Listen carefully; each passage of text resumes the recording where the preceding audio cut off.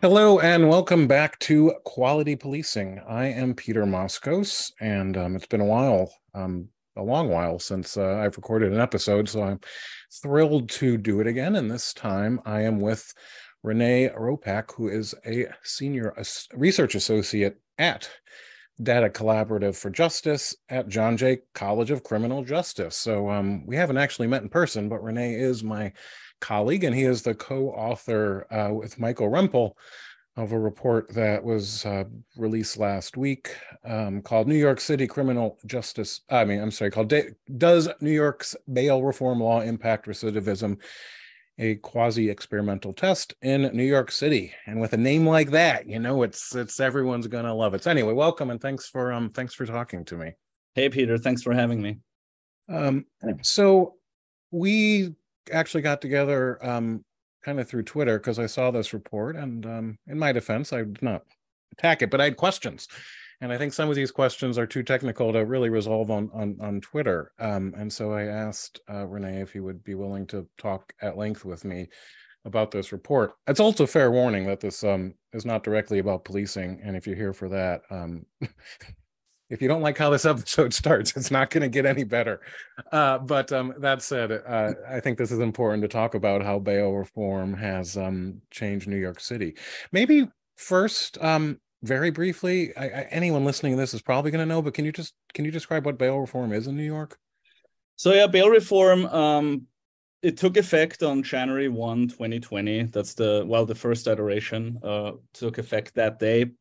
And there's two key components of bail reform that we tested in the study. And one was the prohibition of cash bail for select cases. That's mostly misdemeanors and nonviolent felonies. And then it also led to the reduced use of bail for cases that were still eligible for it. And that's virtually all violent felonies. And that reduced use of bail is basically the result of making supervised release universally available. So originally it was not available for people charged with violent felonies, but it became available for those individuals. It also added the least restrictive release condition provision, which means that judges have to use the least restrictive release decision to ensure that people come back to court. And it also added the language of flight risk. So judges have to consider flight risk and not just failure to appear risk when they make release decisions. And so criticism of this, if I could mention it, which I share actually. So New York does not consider dangerousness. Now, this was not directly part of bail reform. New York never did. But before bail reform, there were ways to get around that where judges could say this person is too dangerous to be released. I believe every other state in DC have some standard of dangerousness. So that's one criticism of bail reform. There's certain exceptions of people who can be held. It doesn't apply to people now who do a lot of the same offense over and over again. They become, and correct me if I'm wrong about any of this, people who commit the same offense repeatedly can be held on bails. Domestic violence, sex crimes, I think, are excluded. But the goal of bail reform was to put fewer people in jail, in Rikers, we'll say, while pending adjudication of their case. It went into effect January 1st, 2020. It actually de facto went into effect earlier because it had to be ready by 2020. And I mentioned that because the study and the data that I ran, we're comparing the first half of 2019 and the first half of 2021. 2020, and I think that's a good time frame. 2020, of course, was COVID and everything else. And the second half of 2019, bail reform was already partially in effect, especially by the end. So pretty much everything we're talking about is going to compare Jan through June 2019 and Jan through June 2021. When this study was released, I noticed, right before we started. So, I mean, this is part of the problem. I think you get two sides talking past each other. So New York Newsday reported, the headline was, State Bail Reform Law Reduces Recidivism in NYC, new study says. Meanwhile, on the same day, which was March 15th, the New York Post says NYC suspects busted in serious crimes more likely to be rearrested under bail reform study. There's a colon there in the headline. Those aren't mutually exclusive, of course. Those are different ways to, I don't know if I should use the word spin, but I can't think of a good synonym. Those are different ways to present the data. But I noticed, and this is actually was my first objection that I've just read, and you don't have to rat anybody out here, but did you write the summary that's on the DCJ landing page? Yeah. I was involved. Findings? I didn't exclusively writing. I was involved in the writing of that summary. Yeah. Because the summary talks about, the first point, there are 4 points, 4 bullet points: eliminating bail for most misdemeanor and non-felony violent charges, reduced recidivism. And then there's some data. The last point is, beyond the aforementioned overall takeaways, bail reform had varying recidivism effects depending on people's charges and recent criminal history, which to me hides a lot. Like, I'm not opposed to bail reform. Mm-hmm. And maybe describe the good first. Maybe describe the misdemeanor part, if you would. What did you find there? Sure. So as you say, there's 4 bullet points on the landing page. The first one, and the way we went about it, as I think many studies. And so let me just mention, if anyone, you can Google it. Yeah. Rene Ropec, ROPAC, and Rempel, REMPEL, and it's at datacollaborativeforjustice.org. That's right. So yeah, we started with the overall findings. That's the first 2 bullet points, the overall findings for the cases that were made bail ineligible, and then the overall findings for the cases that remained bail eligible. The third bullet point actually, in a way, is a subgroup result that, addresses the cases that were affected by the mid-2020 amendments that took effect on July 2nd, 2020, where they basically rolled back some of the provisions that were implemented on January 1. So they picked select cases and they made them bail eligible once again. On July 2nd, I don't know, maybe you said that. I thought you said January 2nd, July 2nd. I think I said July 2nd, but okay. Just to be on the safe side. Yeah, July 2nd is when the amendments took effect. Yeah. And then the last bullet point refers to the subgroup results of both the bail eligible and the bail ineligible analyses. And I can, and I think, the question is fair. Why do we not go into much detail on that landing page regarding those subgroup results? And we, there were different drafts. Like, our main impulse was, and all 4 bullet points are pretty vague in a way. Like, once you look at the overall report, the full report, you'll see much more detail regarding all 4 bullet points. But we really wanted to encourage people to actually read the report. Good luck with that. Or at the very least, the summary. And, I think, given that we looked at multiple different subgroups and they differed between the bail eligible and the bail ineligible slightly, it would have been quite difficult to keep it concise as well as informative on that landing page. And as you point out, for what it's worth, I don't think, I disagree with the word hidden a little bit. I don't think they were hidden. And for what it's worth, the coverage that I saw, most people who covered it, either on TV or on radio or in newspapers, were well aware of those subgroup results. So, that's that. I think, when you go to the summary, that's a 3-page summary of the whole 50-page report. We dedicate several paragraphs, or at least a few paragraphs, to the subgroup results, and they go in more detail. And then in the full report, we dedicate several pages in both the chapter regarding the bail eligible and the bail ineligible population on addressing those subgroup results.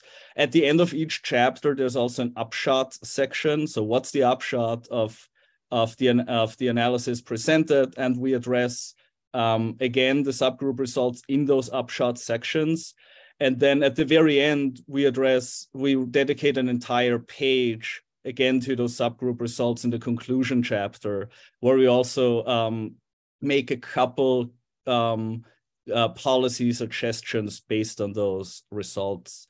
So I think, and depending on maybe the leaning of the reader, any predispositions that readers may have, I think some readers found it easier than others, but I don't think we were too shy about the subgroup results anywhere.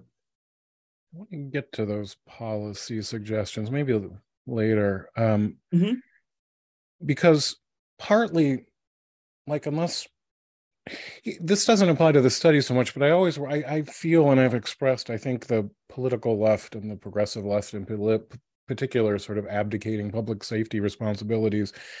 And my fear is that leaves a void that will be sort of usurped by reactionary right-wingers. So ultimately, at a policy level, that's sort of my interest, is I want the best policy. So partly when I'm reading this report, because you're describing what is now the status quo, like, this sounds funny to say, but I don't care about what works. I mean, that's great. I do care, of course, but it's like, okay, that it works. What I care about, what isn't working, which is why I also, particularly concerned about crime and recidivism and violent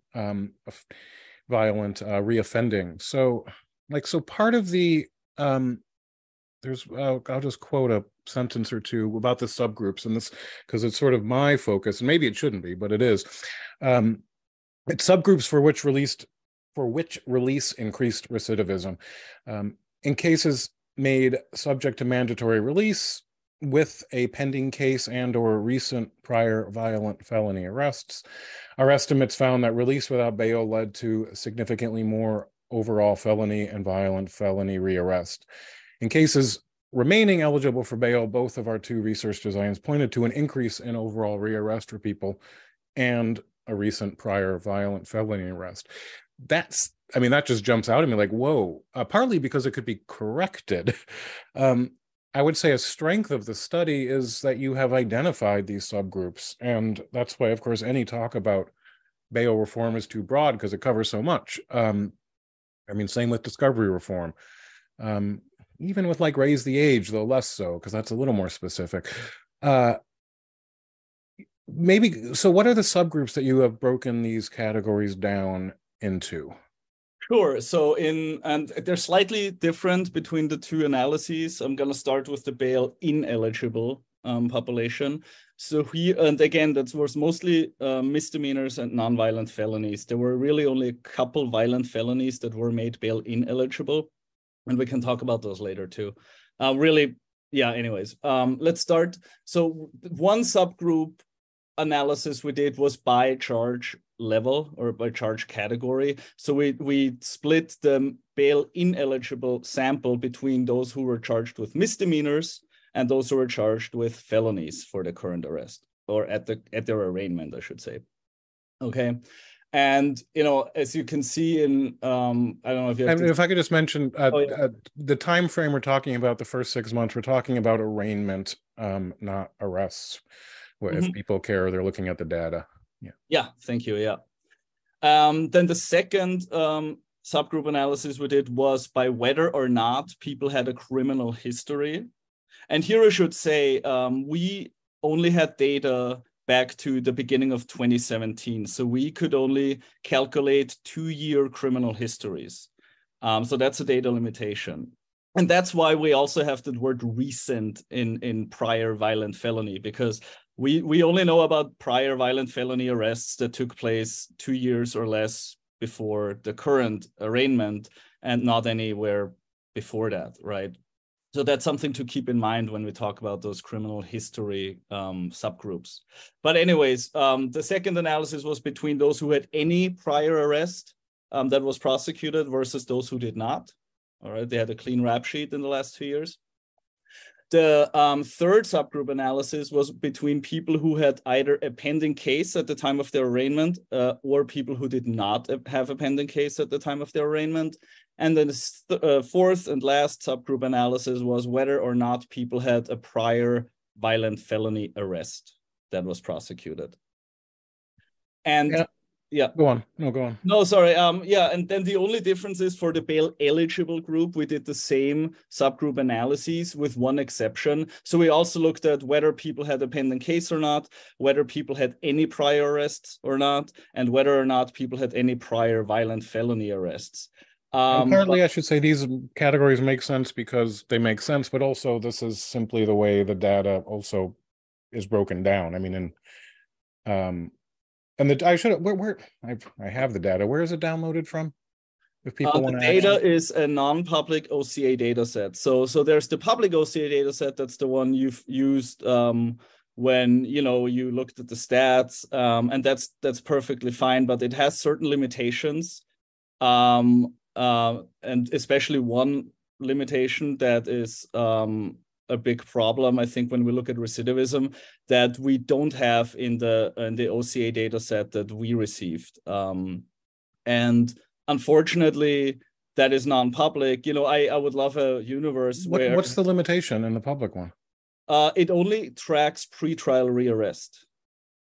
And we tracked rearrest over 2 years. We went beyond the pretrial period to track rearrest.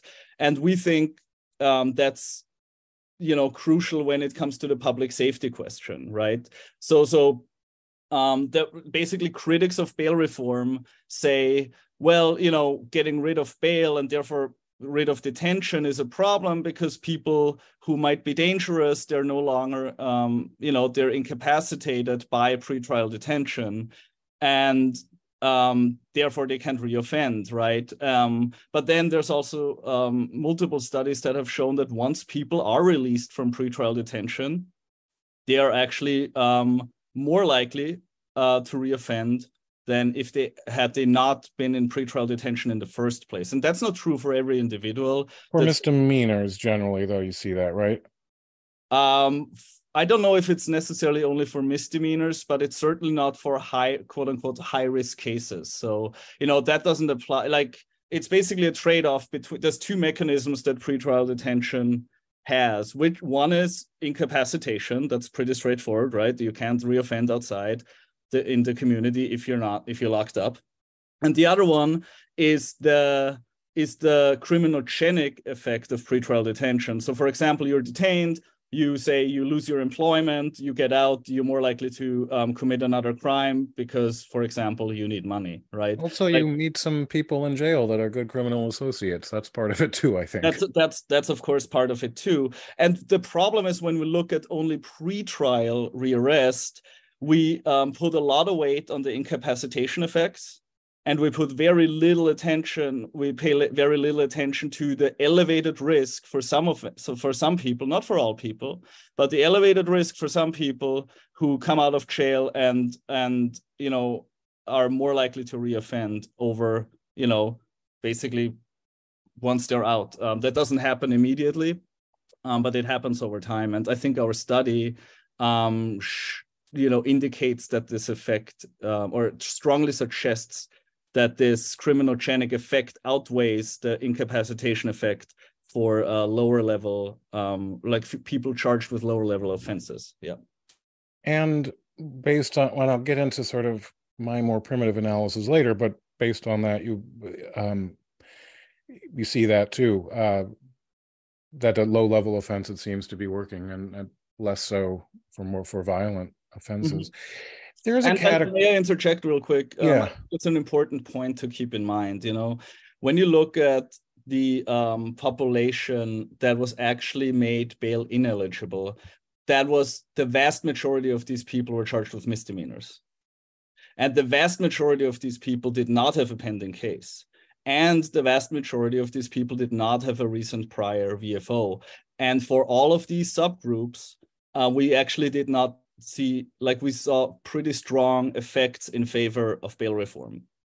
So the effects, the overall effects that we see, like basically, which is that getting rid of or banning cash bail for all cases affected by it, reduced recidivism. Those effects are much stronger for people who are like quote unquote low risk based on their pending case status, based on their prior VFO history, and based on their current charge. And that's why I think it's important to say, well, look, overall, it did have a positive effect. And as you say, it's not surprising that it did for misdemeanors and people like that, but that was the vast majority affected by the reform. So that's something not to forget. Like, for example, only 10% in the sample, about 10% in the sample had a recent prior VFO, and only about 15% had a pending case. So that's the vast minority. That's a small minority of cases affected by that ban of cash bail. Right. So when I did I tend to like simple analyses, partly because my statistical knowledge hits a ceiling at some point, and that's, I'm not proud of that. I'm not saying that's. Yeah, I don't understand those fancy regressions, and so, I mean, I do understand them, but I know my limits, and I worry when too much statistical analysis is done and it enters sort of a scribe class of understanding. When I do my data analysis, I'm always thinking like, I want a smart person, not necessarily educated, a smart cop, for instance, to understand what I'm saying. So I do like simple sort of crosstabs percentages, but I also think there's some honesty in that.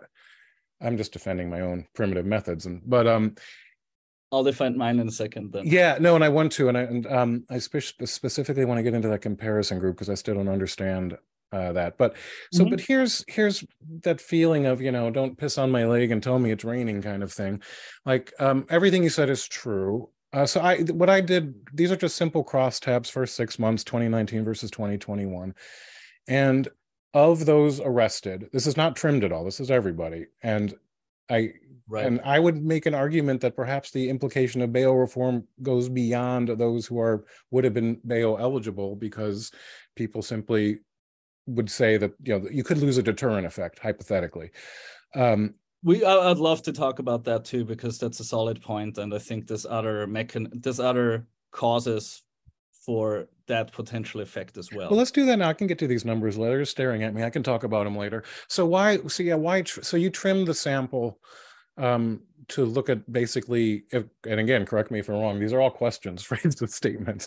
You trimmed the sample to the group that basically was affected by the change in law, right?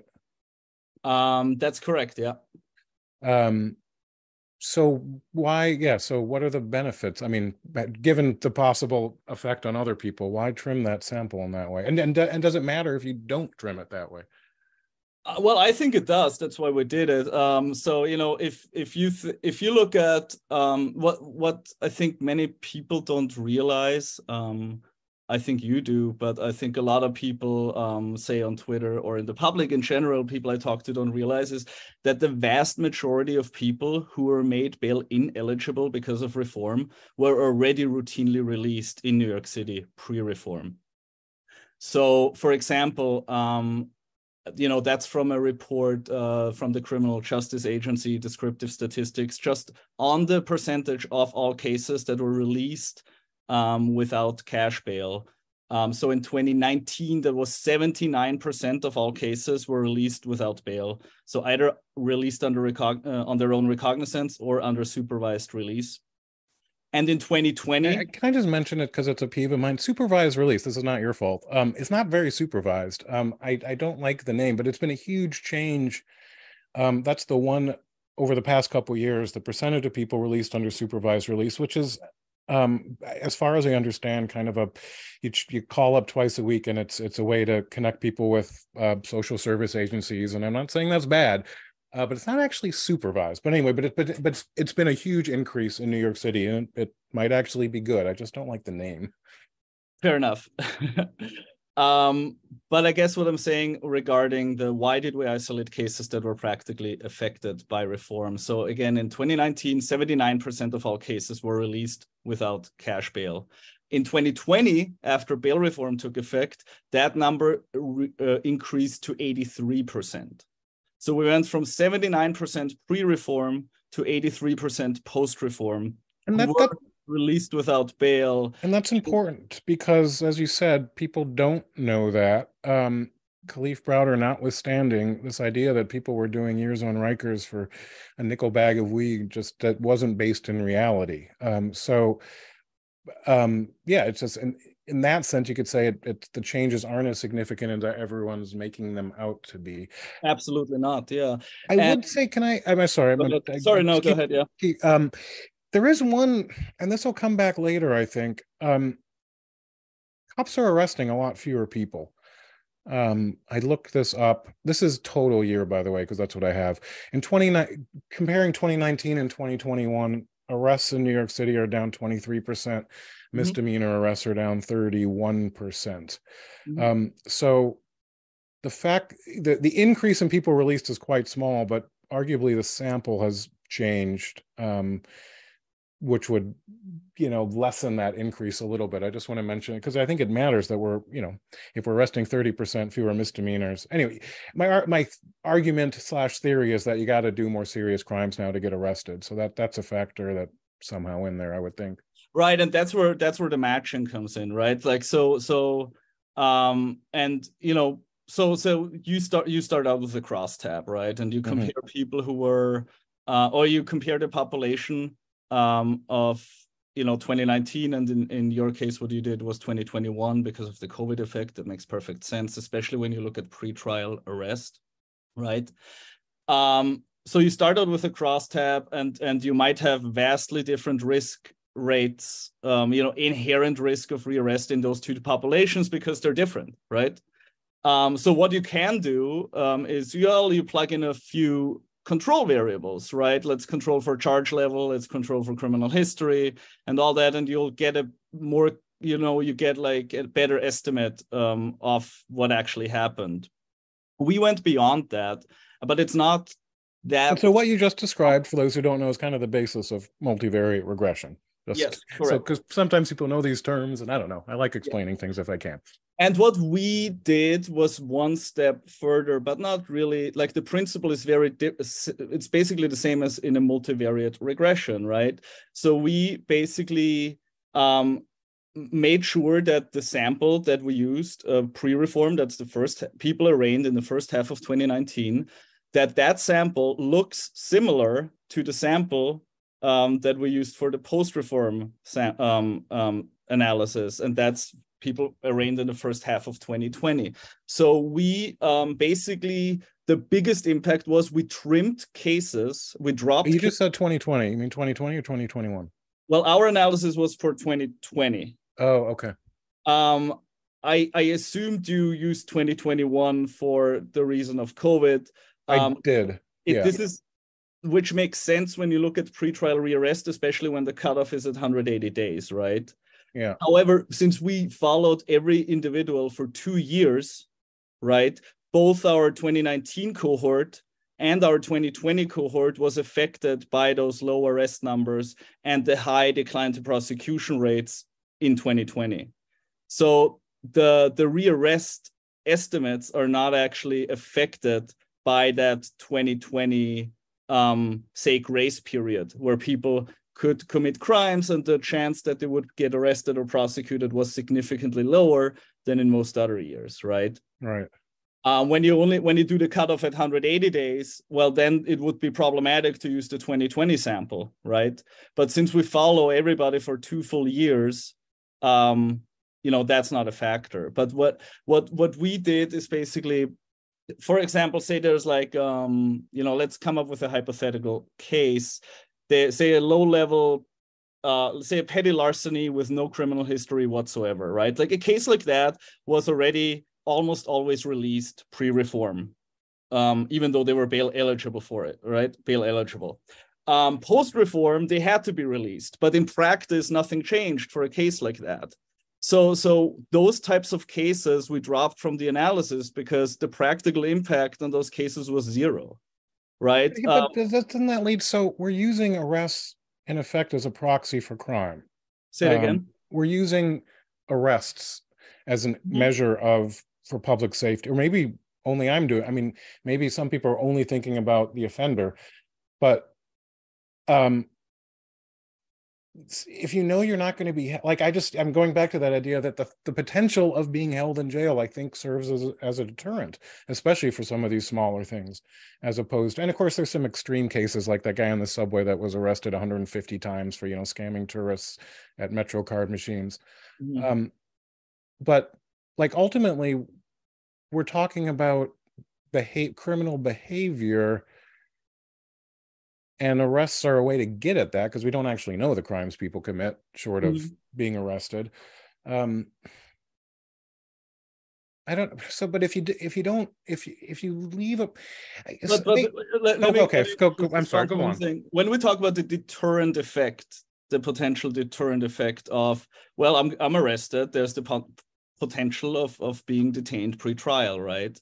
Well, there's a couple things about that. First of all, then we shouldn't focus on recidivism at all, because that could also apply to people who have never been arrested before, right?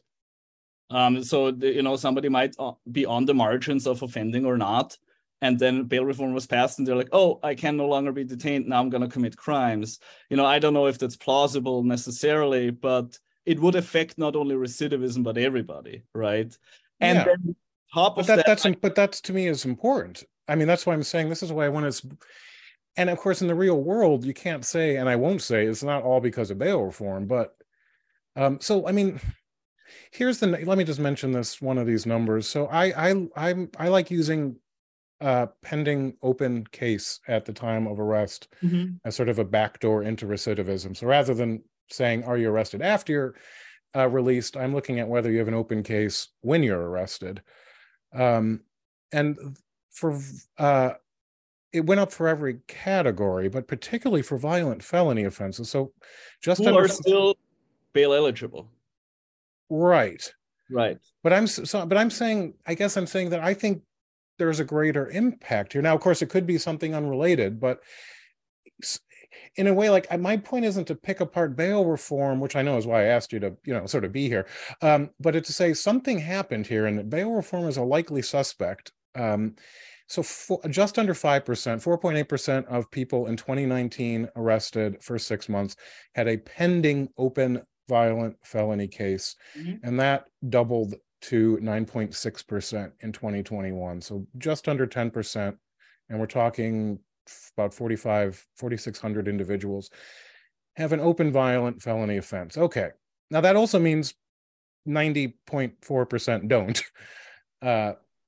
But there's a huge chunk of people that have open cases. And I guess and this isn't directly about the changes of bail reform, though it is a bit, is if you get arrested while having an open case, I kind of think you should stay in jail. Like, we gave you another chance. And it's what is the number? Is it a quarter or a third, maybe even roughly a quarter, give or take, of people have an open case? Maybe even a third. Is it that high? But that to me is that to me is a problem. And it's all let's revisit the last point. I don't think I fully got that, but let me respond to the stat that you just pointed out, right? Like, those are people who had a pending violent felony case, right? Yeah. And I think it's really important to keep in mind that those people were bail eligible, other than certain burglary 2 cases, right? Like, everybody, or virtually everyone who's accused of a violent felony offense is bail eligible pre and post reform, right? And the whole thing with, like, taking away judge discretion, right? Like, okay, supervised release was expanded, so it was used more by judges, even though bail was still an option. And I think that made the biggest difference. I don't think the least restrictive condition made a big difference at all in release practices, not in recidivism, I should mention. And then the flight risk thing, well, I don't think makes a big difference. And I say this because both the least restrictive condition necessary and the flight risk, well, that is really in the eye of the beholder, right? Like different judges might look at the same case and make very different assessments as to whether there's a flight risk or whether there's a least restrictive condition. And at the end of the day, a judge can still say, I think this person is a risk of flight, and therefore I'm going to set bail or detain them. I'm not aware of any mechanism or any practice that is in place where judges can, be held accountable if they do it quote unquote the wrong way, because it's very subjective. What the least restrictive condition is that's necessary is subjective, and what's a flight risk is also largely subjective. So in other words, you actually expand the judge discretion because of bail reform for the eligible cases, because before reform, supervised release was not an option for those violent offenses, right? After bail reform, it was. And they still have everything from ROR, release on recognizance, to non-monetary release condition, primarily supervised release, to bail, to detention. All of these options are still available to judges. Yeah, and then the supervised release basically took over the ROR group. I mean, where before someone would have been ROR'd, and that's what happened. That's what happened in practice, right? Yeah. And our analysis for that population, basically, we did not find an effect in either direction. You compare people who were bailed or detained by judges in 2019. Who remained bail eligible, right? And we compared the two statistically similar people, that is, people with similar criminal history, similar charges, demographics, arraignment borrow, all of that. And we compared their recidivism rates with people who were released without bail in 2020. And that's so, I guess this is more of a general complaint against against quantitative methods. But and I mean, I know there's no great answer to this, but how do you know you're accounting for all the variable? I'm always skeptical when I hear similar people, because they're people. Right, but with a crosstab, you're not accounting for anything. No, but at least I'm getting the big picture. At least I know there's a change overall. This is, it's hard. What I can't do then is really say why as much. I mean, that's what I lose. But this idea that every bit indicator of recidivism, that's fair enough. There are unobserved characteristics that we couldn't account for. That's in our limitation section. We're not making I know, and I'm not accusing you of that. But there's this idea that, with the exception of 180-day rearrest misdemeanor, which actually is lower in 2021 by a small bit, half a percentage point, every indicator of rearrest is up. Every bit of pending open cases is up. There's one other thing which I looked at, and it's not a huge change, but it's a change. In 2019, 30% of people arrested with pending open cases had bail set, which means 70% pre-bail reform were let out. This is with pending open cases. That went down. Now it's 25% of people arrested are held. So what do you mean by now? What year is that? This is first 6 months, 2021. Yeah, that's interesting, because the amendments, the mid-2020 amendments that took effect on July 2nd, actually allow, in most cases, to set bail on such cases, right? That's the so-called harm provision. And what that basically is so if you have if you have a case that involves the harm to a person or property, so basically a non-victimless crime, right? And they also didn't, of course, not exactly define what that means. That's, again, in the eye of the beholder. But for example, prostitution would not be included in that, or drug possession, right? Victimless crimes. So if you have what about shoplifting? Shoplifting would be, well, in our analysis, we consider that a harm to property case. Okay. Yes. So if you are arrested or prosecuted for a case that involves the harm to a person or property, and you have a pending case that meets the same criterion, since July 2nd, you can absolutely set bail on a case like that. Well, I assume the ones who are being released are for, the lesser offenses, but it has increased. I can't figure out if so many people have more open pending cases when they're arrested, and then I'm also being told that recidivism is down, and that's what I can't quite get my head around. Sure. Well, I mean, look, one other thing that happened, not so much in 2021, though a little bit, because I also poked around with the public data set, just so we're on the same page. Cases were a little longer. Well, cases were much longer in 2020, right? So you're much more likely to have an open case. Because they weren't adjudicated quickly the year before. That's a very good point. Yeah, and they were also still longer in 2021. And I don't want to overstate the 21 stat because I actually looked at that specifically. I know it for 2020. For 2021, they were still slightly longer. So I'm not going to claim that this explains all of it, but it explains some of it. And it's also important, again, when you look at 2021, those cases were, most of them were bail eligible. Petty larceny, if you have a pending petty larceny case and you're arrested and prosecuted again for a petty larceny case, the harm provision says you're allowed to set bail on that. And why they didn't, well, that's a different question. But like, again, you know, that's kind of with the trend that we've seen.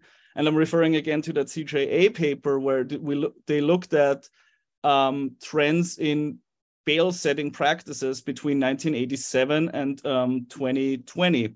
And it's been steadily going down.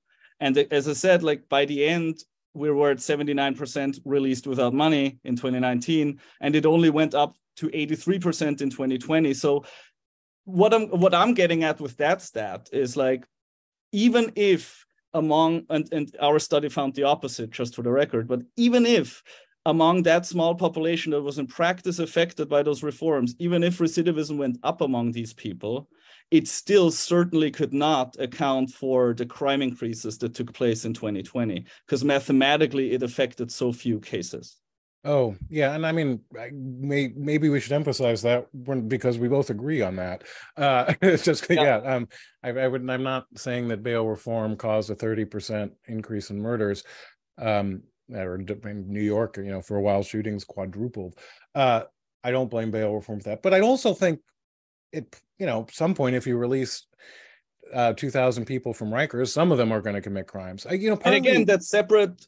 That's separate. That's separate. I think, well, so this is why I find it frustrating, because we're talking about bail reform, and no, I don't think the rise in violence was from bail reform. If I talk to someone else about raise the age, which has increased recidivism among 16-year-olds, which seems very counterproductive, they say, well, that's just a minor part. And then I talk about, you know, disclosure, and they say, well, that's just a minor part. Like at some point, like I don't know if you saw, I wrote a piece recently anyway, compared it to the game of Jenga. I don't know if you're familiar with that.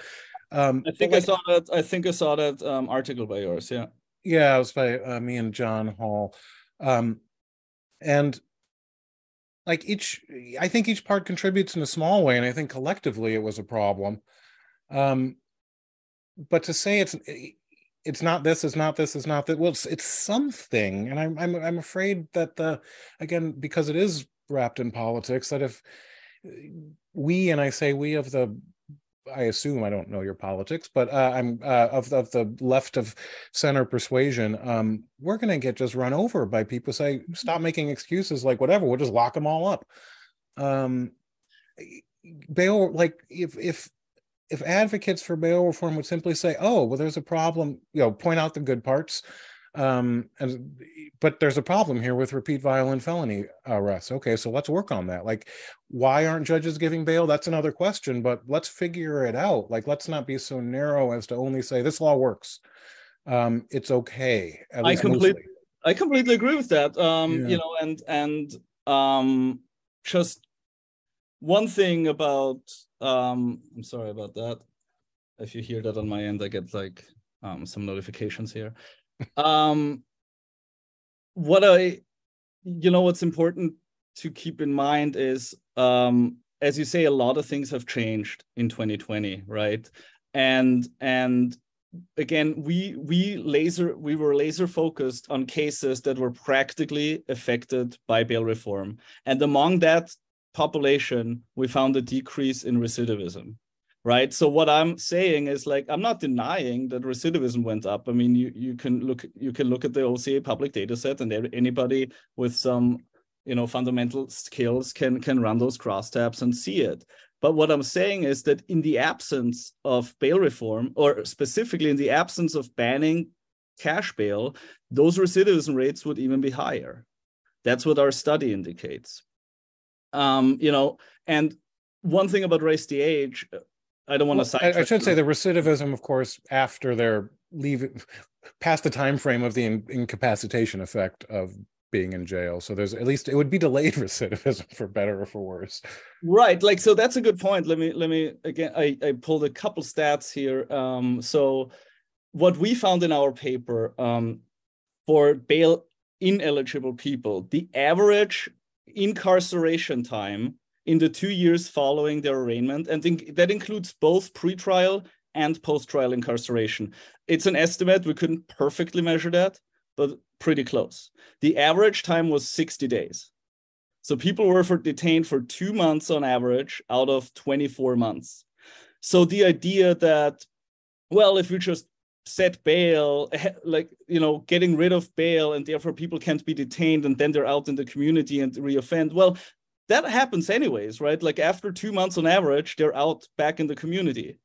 So whether even when you set bail, because most people still make bail during the pretrial period. I think what percent of people are actually held entirely through adjudication for? That's not a lot of people. It's in the report. I don't want to keep the listeners waiting here too much, but we looked. Well, they're still with us. They'll wait another minute. So, for example, in the bail ineligible population, right? Yeah. 90% were released on recognizance. Well, that's both pre and post reform, right? Then 10% were released on non-monetary conditions. 1.6% were remanded. That means the judge held them in jail without even setting bail.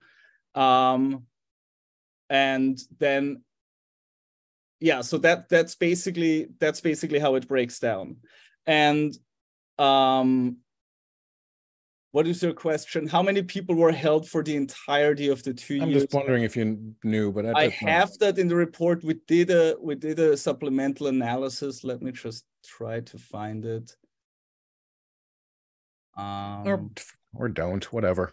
I can find it on my own. But it's not a lot of people. Yeah, no, I know. From the top of my head, it's a very small number of people. So the other thing, maybe the last thing, or maybe not, I want to get to. So you compared, I should also mention the very beginning, I said this was referring to 2019 and 2021, and I was wrong. As you pointed out, you're talking about 2020, but I want to make that clear that I started this with that error. You had sort of a before after sample group that I think is relatively easy to understand. And then you had this second group, and can you explain what that is? And I'm going to see if I can understand it. Yeah, so we did that for only the bail eligible analysis, right? Because we would have done it for the bail ineligible, but of course everybody had to be released, so there's no comparison, Okay, well that clarifies one part. That right, was one of my one. So we wanted, what we did a pre and post analysis, which I already described, but just it might be easier to follow if I repeat it one more time. So we compared people in all analyses. So we actually did 3 types of analysis for the population that was made bail ineligible, for the population that remained bail eligible, and then for the subgroup that was affected by the mid-2020 amendments. That is the types of cases that were made bail eligible once again, only half a year after they were made bail ineligible by, let's call it, original bail reform, right? So have the pre-bail reform group, so people who were bailed or detained in 2019. And then we compared that to those recidivism rates to a matched comparison group of people who were released without bail in 2020. Okay. And so for the bail ineligible population, that's the only analysis we ran. For the bail eligible population, so judges were still able to set bail even after reform, we also were able to do the following, which is the contemporaneous analysis. So here we compared people who were released without bail in 2020 to statistically similar people, and again by charge, criminal history, demographics, and so forth, to statistically similar people who were bailed or remanded also in 2020 in the same time period. And the reason why we did this is because I think it's always a good idea to look at something from multiple angles, right? If we have the opportunity. For mandatory release, it wasn't possible because nobody was bailed or remanded in 2020 because it was literally banned, right? For the bail eligible, we could do that. And that's similar. Like, wouldn't judges have kept them even with similar characteristics on paper? Wouldn't have judges been, and I know you look at specific judges, I'm still just, I assume that's where discretion comes in, and people are actually trying to detain the people that most need to be detained. Sure. So there's two things here, right? Like, one is, are there any characteristics that we missed in our data that the judge used to make a determination, of course. Another thing is, and we know that's true, there's different propensities of judges to release people. Some judges are more likely to release people than others, even if they have the same case in front of them, right? So there's some inherent randomness in judge decision making, and so I think, like, looking at it from both of those angles just gives us a more robust idea of what the effect of setting bail versus not setting bail actually has. And like you mentioned, the Raise the Age paper earlier, I was actually involved in that paper. And so what we did there, we compared 16-year-olds. So 16-year-olds they raised the age for 16-year-olds in 2018 and for 17-year-olds in 2019, right? So in 2018, only 16-year-olds were affected by Raise the Age. In 2019, 17-year-olds were then also affected by Raise the Age. So what we did there, we compared the recidivism rates for 16-year-olds affected by Raise the Age, so in 2018, to the recidivism rates of 16-year-olds from 2017 before Raise the Age took effect. What we also did, and with pre-post analyses, even without COVID, you always have the problem, well, things might have changed within that year. Policing might have changed. Other things might have changed. Maybe the weather was just crappier, so people were less outside, whatever it may be, right? So pre-post analysis will always have that type of limitation. So what we then did in the Raise the Age paper, we also compared the recidivism rates for 16-year-olds then who were affected by Raise the Age with the 17-year-olds who were not yet affected by it, right? And in the Raise the Age paper, we basically found the same pattern. We found higher recidivism rates for the 16-year-olds who were affected by Raise the Age compared to the 16-year-olds the year prior, and compared to the 17-year-olds arraigned the same year but not yet affected by the policy. So to me, that means Raise the Age, if the goal was to reduce recidivism, it failed, right? Well, that study strongly suggests that. Absolutely, yeah. Okay. And I think there's, for what it's worth, I know that there's more studies to be published on that, and I think we never should take one study's findings as gospel. Right. And that sounds good coming from someone who makes the studies, because of course not. But what I find interesting about that report is that, and this is why I start to think that some of the people who push for these laws are not actually honest or well-intentioned. Like, if your only goal is to reduce incarceration, you don't care about recidivism as long as people aren't locked up for it. I'm surprised how little effect that study had. Like, wow, this is important. It failed at what it was trying to do, and no one seems to care. Yeah, I don't know if nobody cared. I mean, I think, but like, besides, I mean, the reason I pointed out the Raise the Age study is because we did a similar approach. We had a pre-post, but when we also did a contemporaneous analysis between two groups that were highly similar, 16-year-olds and 17. And pre-post, I mean, first you have seasonal problems, so you have to look at a whole year, and then of course 2020 is sort of like all bets are off. Right. So we did. That's why we also did the contemporaneous analysis for the bail eligible, because we were able to, and because we wanted to have a more robust idea of what's going on. And the contrast in results is, in the Raise the Age study, both analyses yielded basically the same results and conclusion, right? In our analysis on the bail eligible population, those two designs actually yielded slightly different results. One design, the pre-post design, suggested a slight increase in recidivism. The contemporaneous design, however, suggested a very slight decrease in recidivism. And again, those differences were very small, and they go the opposite direction. And then we also we used survival analyses where instead of a 2-year tracking period, we used a 2.5-year tracking period for some cases, right? And in both of these analyses, those results did no longer showed up as statistically significant. So those results were not robust within the design, and they were also slightly, going slightly, like they went into different directions, depending on the pre-post or the contemporaneous approach. But again, the effect sizes were very small, and that's why our overall conclusion is, that reducing the use of bail for the cases that are still eligible for it probably did not have an effect on recidivism in either direction. So let's reward anybody who's been interested in this for more than an hour. I am, but I don't want it to go on forever. Let's talk about let's give some candy out. What are the policy recommendations? Where do we go from here?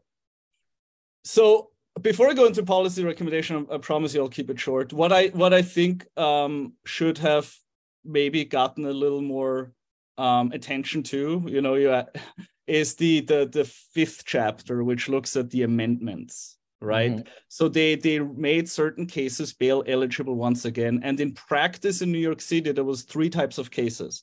There was burglary 2 cases, but only for a subset of burglary 2 cases. We got to define burglary 2. And I can't do it off the top of my head.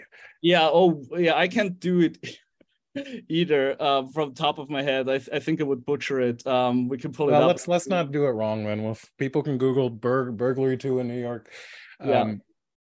But it affected 3 types of cases. There was those burglary cases, which is a violent felony offense, for what it's worth, right? Then we have the harm cases. I described those earlier. Like the current case involves the harm to a person or property, and there's a pending case with the same characteristic. And then the third category was misdemeanor domestic violence cases that involve the obstruction of breathing or blood circulation. Those 3 types of cases accounted for more than 90% of all cases that were made bail eligible once again on July 2nd. Okay. And for that subpopulation, we did the same pre-post analysis. We didn't have data to look at what happened after that reform passed, but what we did is look at, again, people arraigned in the first half of 2019 compared to similar people arraigned in the first half of 2020. And we found that those who were released without bail in 2020 with those select charges or select cases had higher recidivism rates than those who were bailed or detained in 2019. In other words, this strongly suggests that the 2020 amendments further increased or were further beneficial to public safety or beneficial to recidivism. So the methods there are similar to looking at those 16 and 17-year-olds because there's a different time period that the change happens. Is that a? Well, it's basically the same method that we used for the main analysis or for all analysis, just the pre-post. What happened after original bail reform was passed compared to before bail reform, right? And then the amendments were good, is the short. That's the upshot. Is the amendments were by and large good in terms of like when we only look at public safety or like recidivism as the outcome variable. There's of course trade-offs, right? Like more people are detained, that comes with consequences as well. But from simply call that a feature, not a flaw. Just saying, but especially if you're dealing with strangulation, from a recidivism perspective, those amendments reduced recidivism. Yes. Okay. And does that lead into other proposed changes? And then what we've found for the mandatory release population, the strongest, the most consistent and strong effects we saw is that people who were mandatorily released post-reform who had a pending case at the time of the arraignment, and people who were mandatorily released post-reform who had a recent violent felony arrest, for those 2 groups, recidivism went up post-reform. Okay. And again, I should just want to also add that every time, 15% of all people had a pending case and only 10% of all people had a prior VFO. So that's a small minority of cases affected by the mandatory release provision. However, it's undeniable that for that subgroup, recidivism went up. And that's when we get into the policy suggestions. One quick question before you do. I'm looking at the report. I can't find it quickly. The changes in July 2020, what percent of people arrested did that affect? So of the small, right? Yeah, 6% basically. Okay. So only 6% of the cases arraigned in 2020 were those types of cases. Okay. In the first half of 2020, I want to be precise, were actually those types of cases, right? Okay. So it was a small minority. But, we say, and that's, I don't, again, that's on the entire last page of the report in the conclusion section when we actually make policy suggestions. I don't want to necessarily call it a recommendation because I'm not in the business of making policy. I'm in the business of, trying to show what happened, and the policy making is in somebody else's wheelhouse. But we did point out that, for example, future legislation or policy might make fewer high-risk individuals, say, for example, people with a prior violent felony arrest, subject to mandatory release. What page of the report are you on? Pardon? What page of the report are you on? 44. Okay. Go on. Yeah.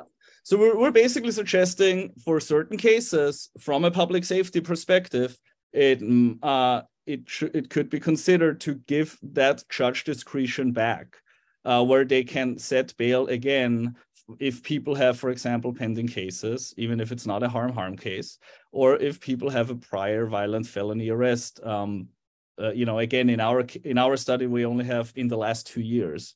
That's also something to consider. I don't know the effects of people who had a prior violent felony arrest 10 years ago. Maybe it's overkill to say those also should, be bail eligible again. I think generally the research has shown that if you can desist for many years, that you're in a different category. It really is. That's right. That's right. Exactly. So in a way, I think, that's just something to keep in mind. And we do make, we do bring this up in the paper, that there is certainly room for improvement. But that on the other hand, I should say, it could also benefit public safety if legislation or policy encouraged the release of more bail-eligible people who are charged with relatively low-level offenses or with no or minor criminal history. We found in the population of bail-eligible people, and I know those were mostly people charged with a violent felony offense, right? Mm-hmm. But of those people, if they had no criminal history at all, we actually also found that release is conducive to public safety. In terms of their recidivism, recidivism rates, yeah. I still want public safety is a little bit, yeah. And again, I'm talking purely in a theoretical sense here, not data-based in this case, but I think there's a deterrent power that ignores on basically, if to give an example, if I'm arrested with a gun and immediately released, my friends are going to it sends the wrong. I normally don't like sending messages, but I think there's a message involved that, hey, all right, that's what happens. I would love it, and I don't think it's possible on a research level to be able to look at the social networks and the impact of policy changes on a person's, friends, gang members, associates, professional colleagues. Mm-hmm. But that I mentioned. I mean, so there's one thing to look at what's the recidivism of the offender, and there's another on a community, but that really is a whole another giant, larger category.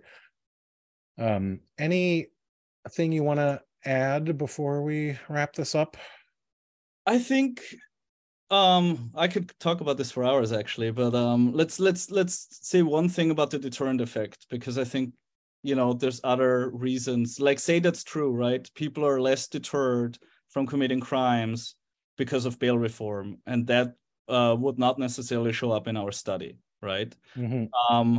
I just think it's also important to keep in mind that there's many other reasons that I could come up with why people might be less deterred to commit crimes that have nothing to do with bail reform, right? There was less policing, for example. There's less proactive policing. Well, that's the part I stress, yeah. Right.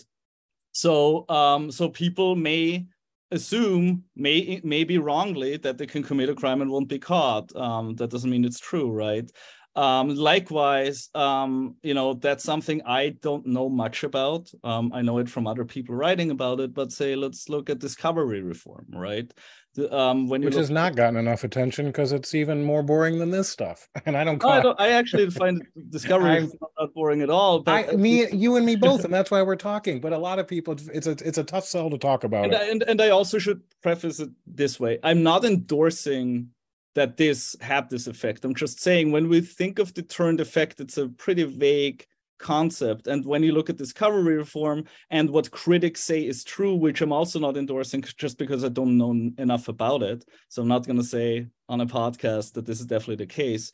But if dismissal rates are actually going up because of discovery reform, right? Like, wouldn't that have the exact same effect that you claim bail reform might have, right? Why would people care if they're caught, if they know that their cases, or if they assume that their case is dismissed, right? Yeah. So there's plenty other reasons I could come up with, but those are the major ones where we're like, okay, if we look at deterrence, well, policing decreased, policing deters crimes. There's plenty of research that strongly suggests that. But so many people on Twitter say it doesn't. But you're right. Yes, go on.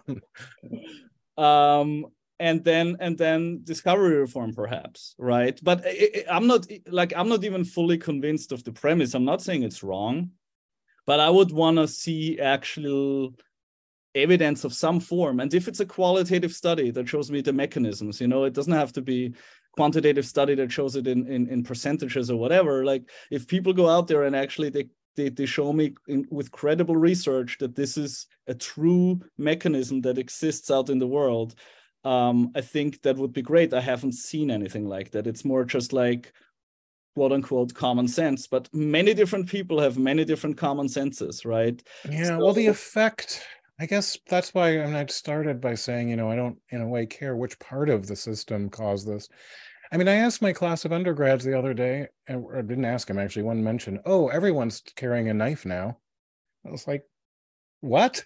Since when? And since recently. But I'm thinking, was that because we legalized small knives? Is that because, I mean, it's everything, of course, but the effect is real. I, by the way, do not think it's good that everyone now is carrying a knife, right, as they put it. But so, that's what I want to counter. So whatever deterrent was there before, whether it was policing, whether it was the law, I mean, the law matters, whether it was punishment after you get caught or prosecution, something ain't working right now. I just want to, the idea that we have to fix society. No, I just want to get back to the level of violence New York City had a few years ago.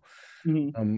Things were going better, I think. But I mean, another thing is also, and I that's speculative. But COVID happened, and I think it changed things quite a bit. I'm not saying that because of COVID, we see everything we see here, but when you look at New York City unemployment rate, it's much higher than in the years leading up to the pandemic, and people having jobs.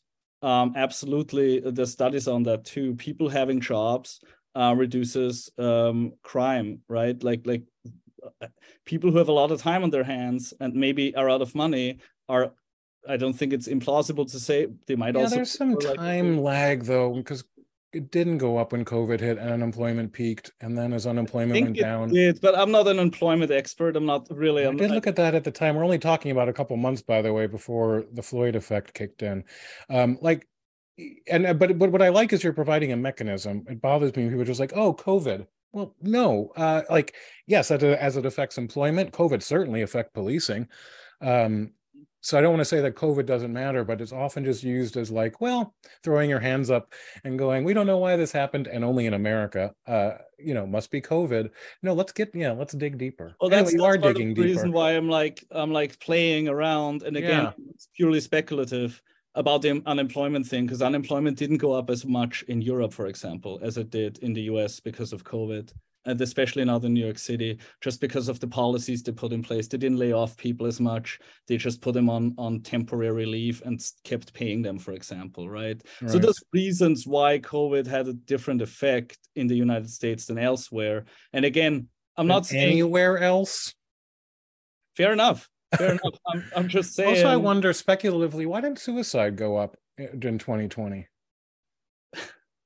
I don't know. Get somebody else for that question. That's Yeah. completely out of my expertise. Mine too. I think, we can speculate about this all day, but I think there's a lot of potential other explanations for what we've been seeing than bail reform. And what I want to say for the end here, our study really laser focused on people who are in practice affected by bail reform, and by and large it reduced recidivism. And by and large, no matter who I talked to about this recently, no matter what their predisposition is, whether they're generally opponents of bail reform or proponents, when asked about the subgroup effects, right?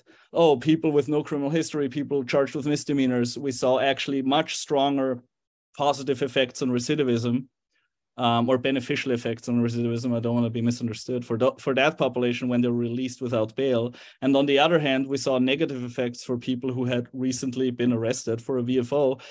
The vast majority of people find that quite intuitive, right? Like, I don't think we're rocking the boat here with these findings. I think, but well, the goal is to get those findings out there with that. It's not even nuanced, right? These are basic categories you're talking about. It's nuanced at the simplest level, but I mean, that's why I wanted to talk to you about this, is to make those points and get that out there. No, I appreciate it. And I think, this should be, I think the report should be read very carefully by a lot of people. And, I think, I don't know how carefully it was read by everyone. And because... not at all. I'll tell you that. We know that. People don't read reports. They read the summary. They read the newspaper accounts. And even if you read the 3-page summary, I think you get a pretty good picture of what we found.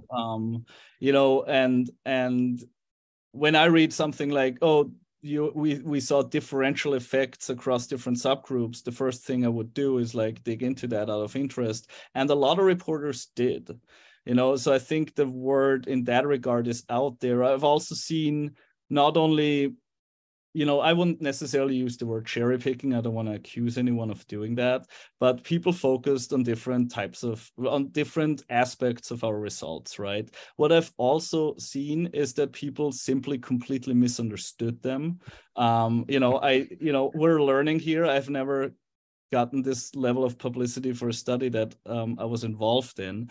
So, and for what it's worth, we're going to publish a Q&A document where we clarify some of the points that we noticed have caused some confusion, or at least have caused different people to jump to different results that may support what they've already believed. So we're doing our best to kind of make sure that the results are really properly understood and also looked at in the right context. And again, I think those subgroup results are really important. At the same time, it's equally important to say that those high-risk subgroups are a tiny minority of cases that were affected by the reforms. And I know I've said this already a couple times, but I think it is really an important point to emphasize. What I would do in key findings, just to mess with people who want to oversimplify it, is make the first one say there's no simple key finding, and then I don't know. So at least then you can say it's on them. But anyway, let me thank you here. To the both listeners still listening now, thank you for tuning into Quality Policing. I've enjoyed this conversation. So did I.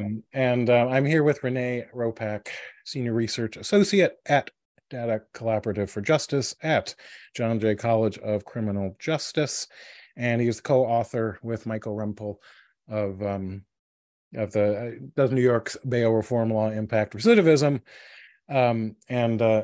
Who would have thought that something that seems so technical would get such attention? But it's important. It's important both for what it shows and what part of the jigsaw puzzle of public safety it's the fitting piece for. I am Peter Moskos, and there's always more if you go to qualitypolicing.com, where this will be up. And thanks for listening. Thanks for having me.